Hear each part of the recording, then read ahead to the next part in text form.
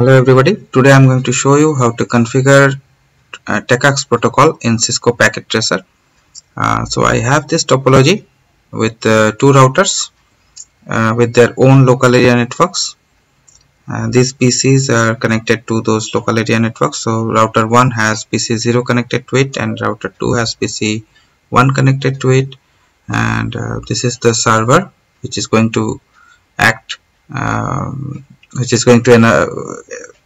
implement AAA protocol, TACACS specifically. I have configured not only the topology but also all the interfaces of these routers, these PCs, this server, and I have also enabled a routing protocol in this network so that all the devices have connectivity. Let me check. So ping. So this is the IP address of PC1.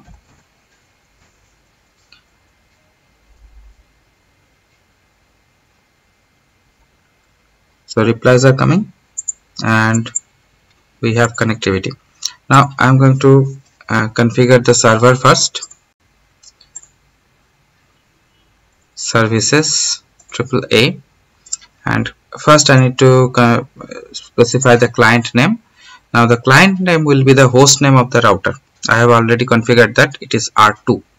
So again, client name will be R2.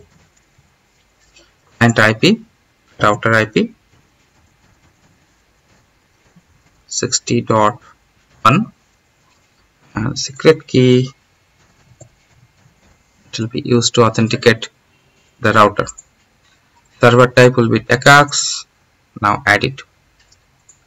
I'm going to create one user 1 with password Cisco. Add it, and finally switch on the service.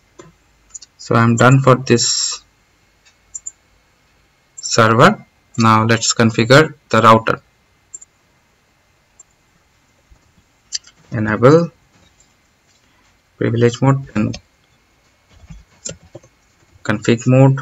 Here I'm going to configure one backup user and password. So username, backup, password 1234. Now let me configure AAA. So AAA, new model, then AAA authentication, enable default group TACACS local.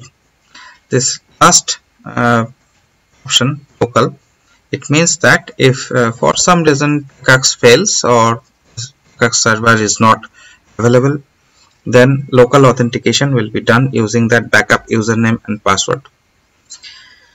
I'm going to repeat the same command but with login option. And lastly, I need to tell what is the TACACS server. So TACACS server host 192.168.60.3, key 654321, and I'm done with this router also. Now let's try to reach the router command line interface from PC1.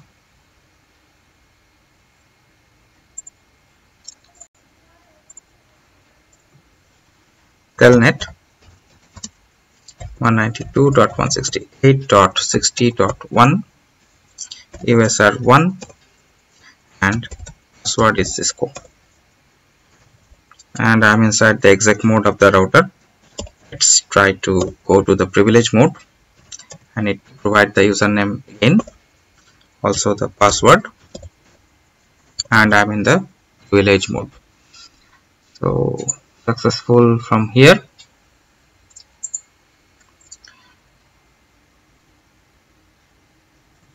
Now let's try to reach the router's command line interface from PC0.